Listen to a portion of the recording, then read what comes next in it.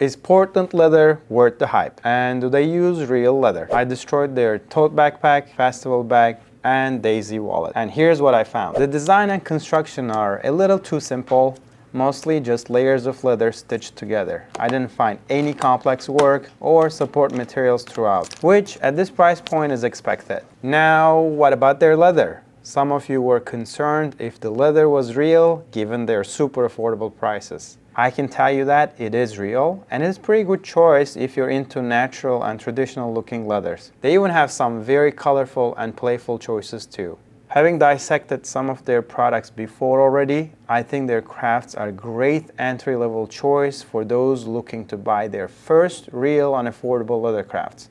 I want to thank Portland Leather for the value they are bringing here to the leather community.